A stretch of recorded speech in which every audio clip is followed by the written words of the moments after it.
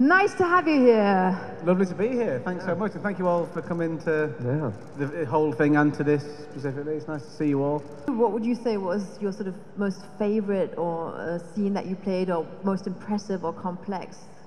Was there anything that sort of...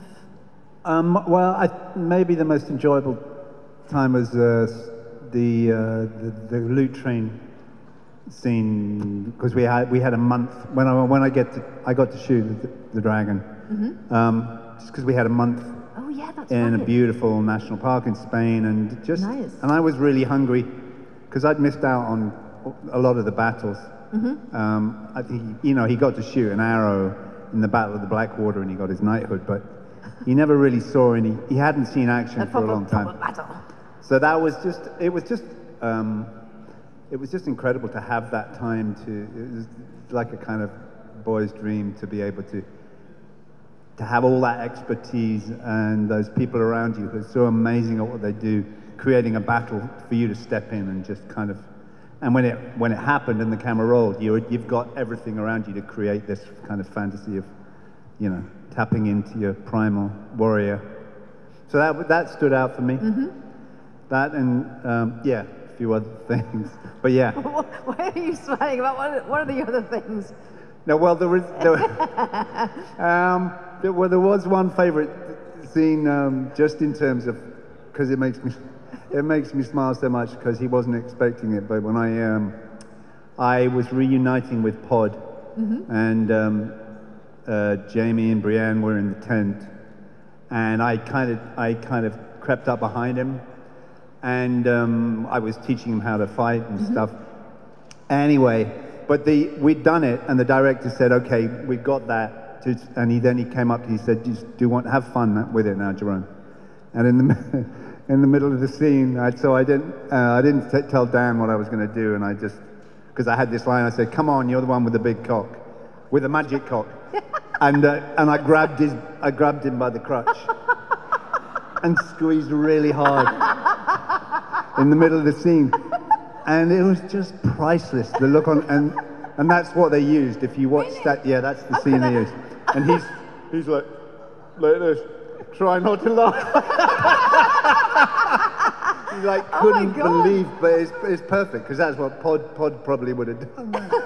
I'm going to watch that scene again with a completely new eyes. It's worth going back. I can remember when I did that scene in season 6, which was kind of a moment I had where I was like, wow, I'm in Game of Thrones, was when Bran's in the vision and there were like 100 extras in full zombie gear, again, not CGI, in all the prosthetics.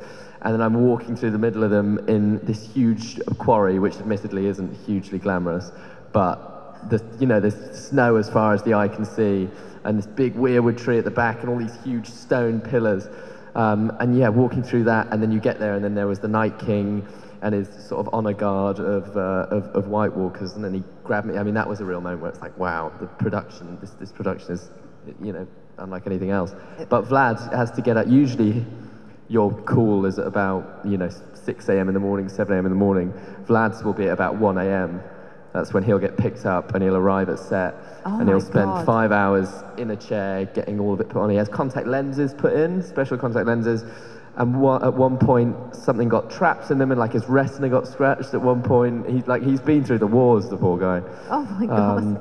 And then at the end of the day, when you just sort of take the dirt off your face and go home, he'll be there for another sort of hour and a half, 2 hours when they take it all off. Wow. Impressive. So yeah, not CGI. Not CGI. Do you have any funny anecdotes? Because it's always very sort of, very elegant and everything, but it would be nice to have some funny little anecdotes. In the Castle Black set, which is filmed in a quarry about an hour outside of Belfast. So when you see the wall, most of it is CGI, but the first, say, 100 feet of the wall is real. It's real quarry face, and they paint it white to make it look like the wall, but it's real, and you can go there and see it. Wow. And of course, to get to the top of the wall in the show, there's a lift that you take from the Castle Black courtyard up to the top of the wall, which is like 700 feet. But the first... Good exercise. the first 100 feet of that lift is real.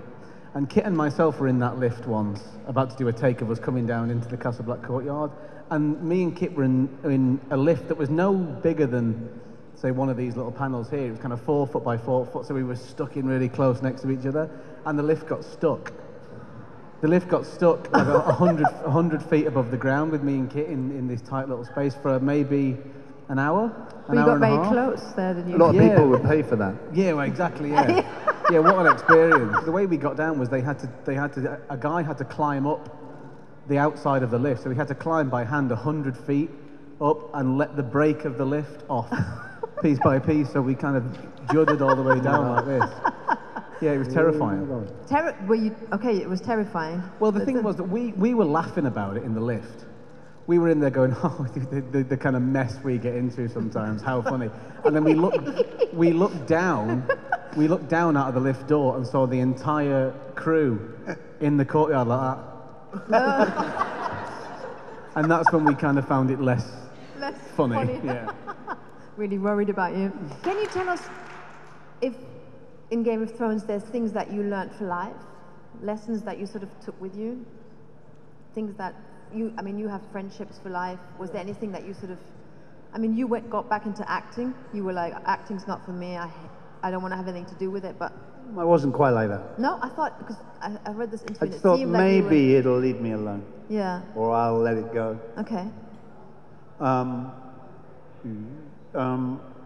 But maybe for me personally, in terms of what I found it hard, I think, in my life to integrate my own path and then acting. It felt like there were two separate worlds. Mm-hmm. And one felt unreal in a sense, and the other felt more real, and I felt it's helped me to integrate the two together so I can more comfortably be in the profession and feel like I'm not pulled around all over the place, and I can be myself. Mm-hmm. And yeah, it's kind of helped me trust, if you like. Trust just trust. But do you think it was necessary for you to sort of get out of that world?